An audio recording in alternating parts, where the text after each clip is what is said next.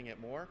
However, we've been planning on this as a team, managing these sites for when we're going to start to ramp down and demobilize some of our assets.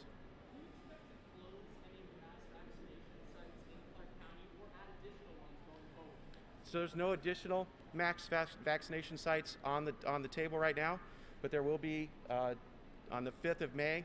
We will be closing this one here, transitioning the staff to convention center, and then using the extra resources to staff mini strike teams and task force components around the valley to do smaller locations like 300 to 400 or 500 people a day.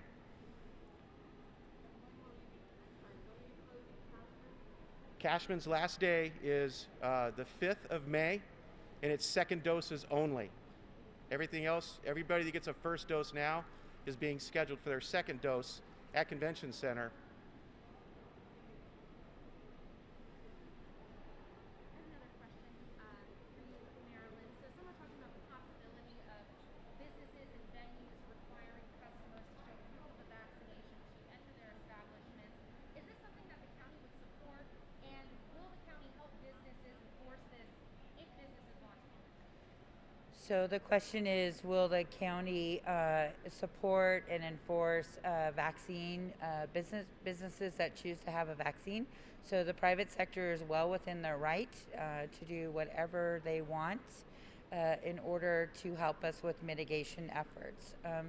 I do support that in many instances. I said that yesterday, that EDC asked about coming, and I said, look, I'd like to see, if it were up to me, which it is not, people that have been vaccinated or negative PCR tests. That is consistent, because my responsibility is to ensure that our community is safe and that we can keep the positivity rate down.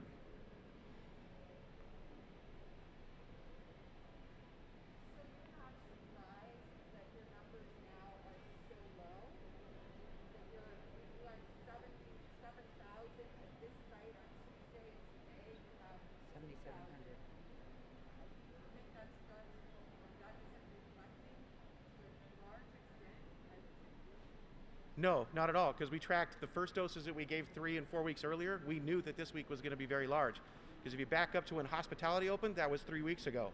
So we got a big influx of people from the hospitality and the restaurant and the food service industry. So we knew our second shots are going to be very high. So of those 7,700 shots that we gave in this building on Tuesday, 3/4 of those were second doses. So they were follow-ups. Does that make sense? So what I would say is, we also rely on you, the media, to help us get the message out to make our community safer. So anytime that you can remind folks, I have 2 people that call through District B every single day, because some folks just still don't know how to get it. They don't know how to access it, as much as we all live it every single day. Not everybody else does. So I rely on all of you in the media to help me get the message out. There were some folks in the beginning that may have just had COVID. They had to wait a time frame to get it.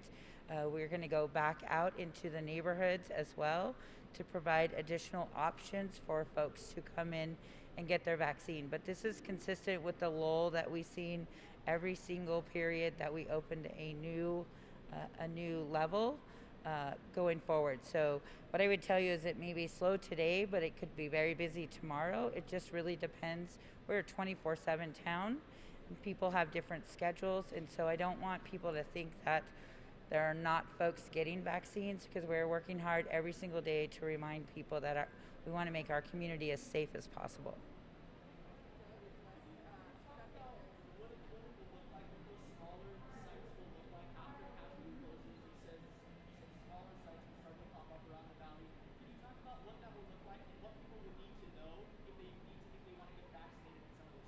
So once we identify those sites and schedule the dates, they'll be put up on the Health District website, and we'll push that out to the media.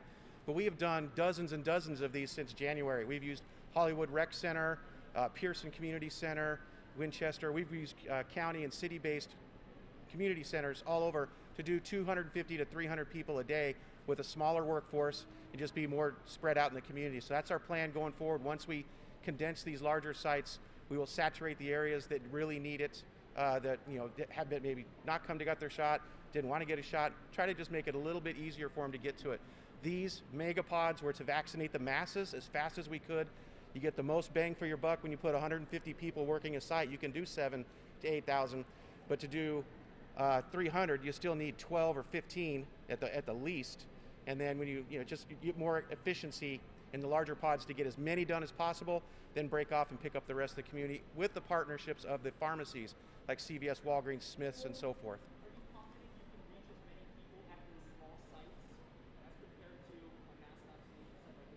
I don't know if the daily numbers will be the same, but we will definitely reach people that have not been able to get here or did not want to come. Some people hate crowds. I mean, it's a bad town to live in if you hate crowds, but if you don't like crowds, this would be an opportunity to get to a spot that's a little slower as far as the pace. Just to follow up on the comment from the chief, the main purpose of those small strike teams or vaccination sites is to strengthen our collaboration with community-based organizations, the faith community, and the purpose is actually to bring the shots closer to the people so they will have that vaccine available closer in the neighborhood in an environment where they feel more comfortable. Last question. Okay, we'll take one more question and then I'm gonna head out and get my second dose.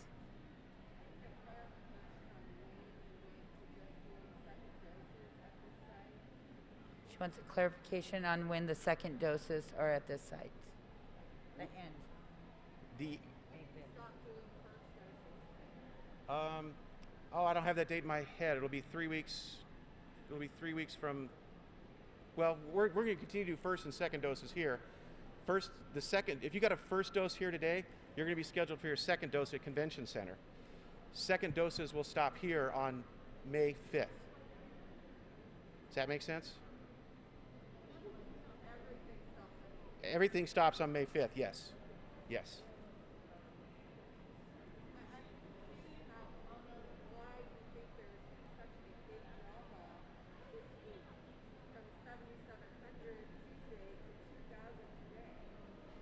Because when we opened up to hospitality, we got run over. People wanted their shots.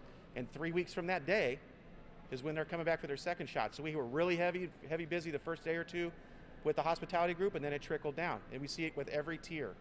So same thing, we knew that the hospitality group was going to come back for their second shots. We knew it was going to be busy. We talked about at the end of last week, we could see that we had 6,600 second doses booked already for Tuesday. We knew it was going to be a big day here.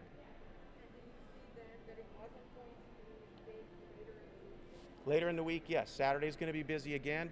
Not as busy as Tuesday, but Wednesday, Thursday, Friday had smaller numbers. We do still fill up some.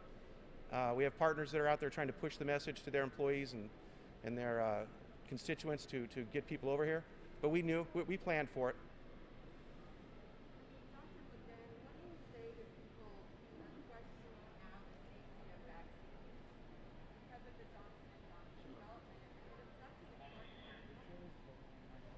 Absolutely.